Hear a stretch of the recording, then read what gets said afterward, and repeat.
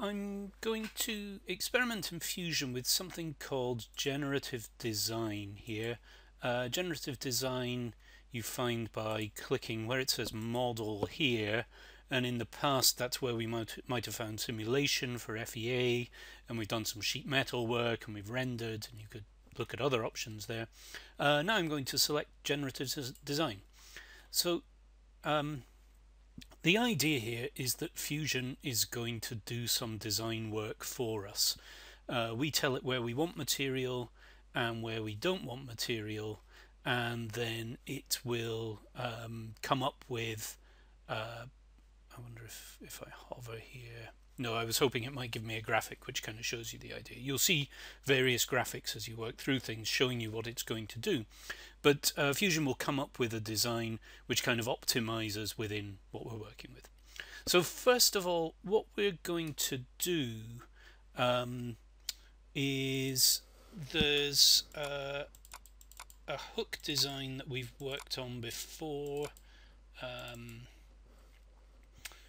If I just bring some things over from the other screen here, we set up a problem that looks something like this, where you've got a constraint on top of the hook here, and then you load the hook where you would expect to load a hook, and work out what the stress was. And we worked through problems like that. And then one of the things you can do is to go away and try and strip away material and still leave the hook functional. And so now what I'm going to do is try and strip away material using this generative design in Fusion. So I'm going to say edit model. I'm just going to turn on my origin plane so I can see what I'm doing. And what's the best way to do this? What I need to do first is to create the bits of the hook that Fusion has to start from. So I'm going to start by creating an offset plane at 100 millimeters up. And now if I sketch on that plane, and what I want to do is to create a rectangle. Actually, I'll make it a center rectangle and center this on the origin, and I think it wants to be 20 by 20.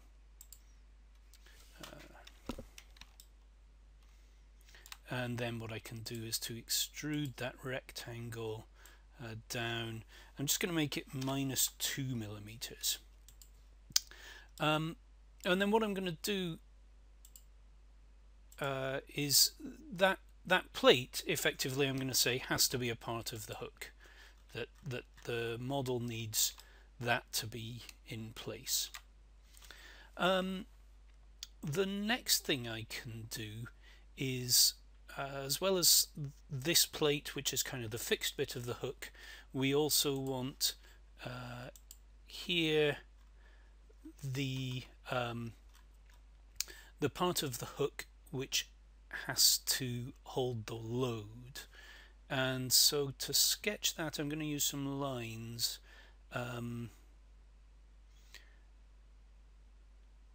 I guess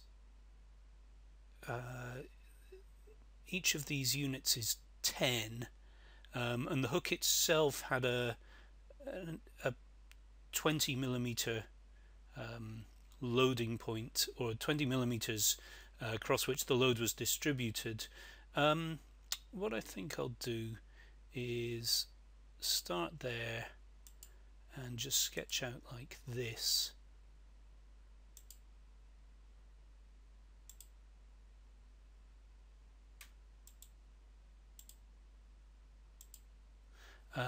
And in fact, I'm actually going to put some fillets on here. You can play around as you like. There's no particular certainty about what this bit of the sketch should look like. I'll just zoom out to make sure that that looks about right. I think that's fine. But the important thing is that I create a zone where the load will be applied, and I'm going to make that whole thing symmetric, 10 millimeters each way, and say OK. And now it looks like I've got a reasonably good setup. So just to go back and look again at this image here, what I've drawn is first of all the constrained zone, and then a kind of curved bit around here, which is what makes this a hook. And everything else I'm saying is kind of fair game to get rid of if necessary. The next thing, what we'll do is explain to the software or program into the software that this is constrained and this is loaded, and then the software will allow us to run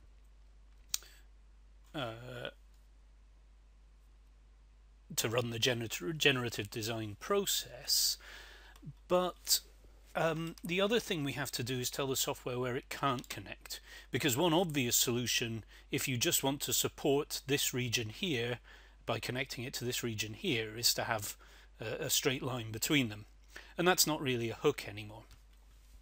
So I'm going to do one more sketch, I think, again on this plane here, and now what I'm going to be saying is you can't really work in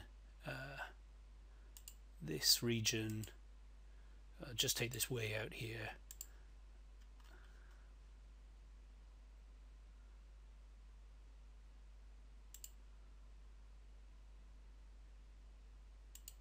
Let's see how that looks. Yeah, I think that's all right actually, so that roughly what I don't want is for this to connect over the top of the hook and come around and sort of form a closed loop. The only way that it's going to work as a hook is if the general structure comes down and underneath to this area that's got to be supported. So I'm fairly happy with that.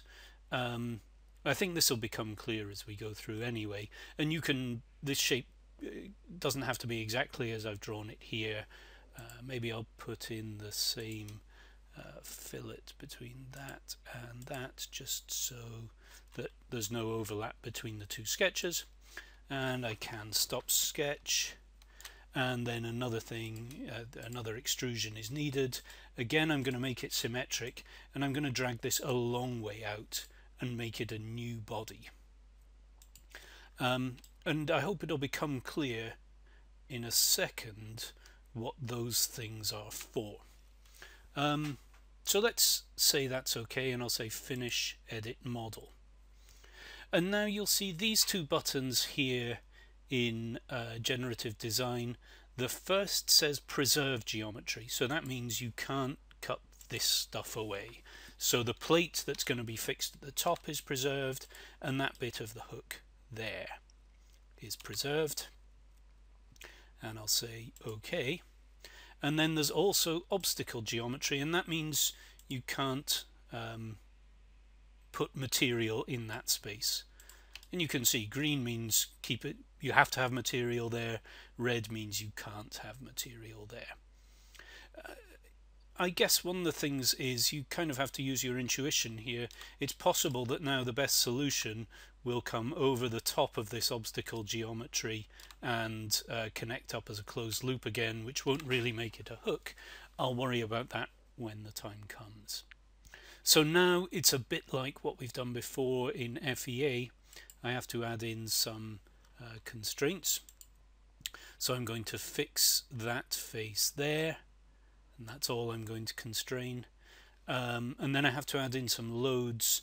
To do that, I'm just going to turn off the visibility on body 3, and the load is applied. I'm going to apply it on that face there just for convenience. I'm not quite sure if I've set this up exactly the same as the previous task, but it's just for demonstration at the moment. This yellow arrow just means that the gravity is automatically being included. I guess that's fine. I don't think gravity is going to be a big factor here anyway, but I'll leave it in. Okay, design criteria, we can set what the objectives ought to be. So we could minimize the mass, maximize the stiffness. In the original version of this, we'd already built in the safety factor, so I'm going to make the safety factor 1, and our aim is to minimize the mass. And then if you wanted, you could look at manufacturing. You can set limits on what might be possible to manufacture. So I'm leaving this unrestricted at the moment. Essentially anything that Fusion can design, I'll assume can be manufactured, perhaps using additive manufacturing, but you could restrict that using this dialog box. We need some materials, and I think in general we're working in mild steel, and all I'm going to do is drag that into the study, and that should work okay. And then I clicked, I'll just show you again, I clicked here on the pre-check, and what it tells me is some components are, or some bodies are hidden, so I better unhide them. And then it says, okay, the study setup has all the information required, and I get this green tick that says you're ready to solve. So now the software is ready to start trying to work out the best way to connect those two green regions without going into the red region to minimize the mass while supporting the load that I've specified. And if I hit generate and say generate one study, I've got a dialog over on my other screen which apparently I can't drag across. Oh yes, I can. So you can see it's generating something here, or things are happening. I get this notice: thumbnails for your outcomes will appear when they are processing. And I'm just going to pause this video now while that solves, because it can take anywhere up to half an hour I've seen so far. So I'll pause and come back once it's solved. Okay, so that completed, but it didn't really complete very successfully. The suggestion is the loads are too large or the material strength is insufficient. Try modifying the study setup. So that's what we'll do. We'll go back to Generative Design, and I guess maybe where I before had a suggested load of 3000 newtons, let's just try making this 1000 and see what happens, and we'll run it again.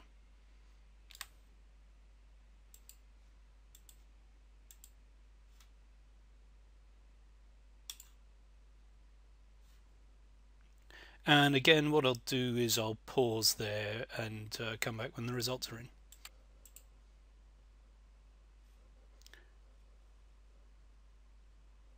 Okay, so this resumed, solved.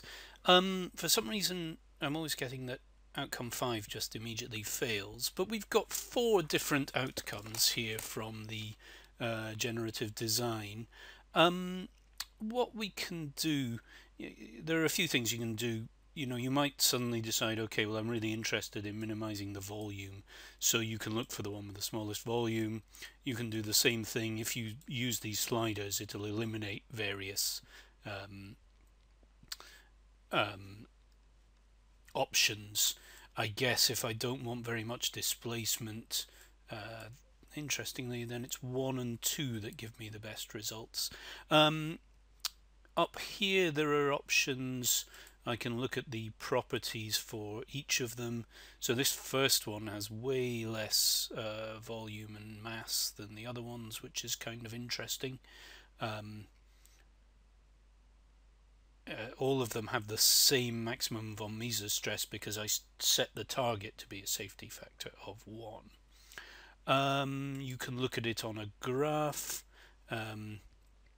So this axis is, well, this is mass against mass at the moment, but I guess I could do mass against max displacement, and this one has low mass and fairly low max displacement, so then I double click on that to see which option it is. And you can see it's rather an elegant design that the software has come up with. One thing that I can do is to start comparing them using this button here. I can in fact compare all four, which can be kind of informative, or at least look at them all together. Not sure. Yeah, so there's all the options together. Now I can also view stress plots, so we can find out where the maximum stresses lie. And in each case it looks like there are high stresses just here at the joint, so I could try to find some way to relax that. But again, that's the kind of thing you can play around with. And then let's say even, I guess the advantage of 2, 3 and 4 is that I can see roughly how I can make them. 1, unless I'm 3D printing, might be a bit too intricate to manufacture in any useful way. But let's say I'm 3D printing, so I'm going to go with outcome 1. Then if I let's take off the stress in the model. So this, when you only look at one option, you can see up there the option to export that back into Fusion, and in fact there we are. So now what I can do is click here, create new design from outcome, create new design,